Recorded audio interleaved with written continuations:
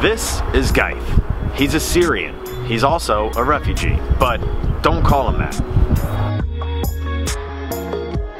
If someone introduced me to another person, this is my friend, Ghaith. He's a refugee.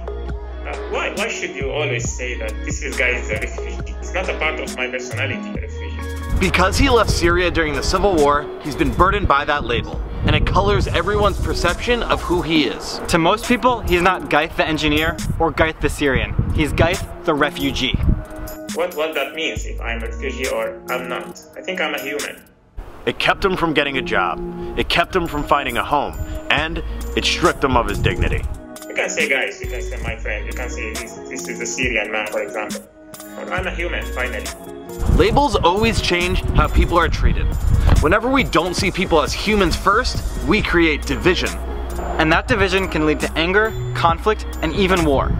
Sometimes those labels serve a very important purpose, but they always lead to separation. So next time you find yourself labeling someone, be aware of the divisions you're creating and the consequences that could have. Rally on!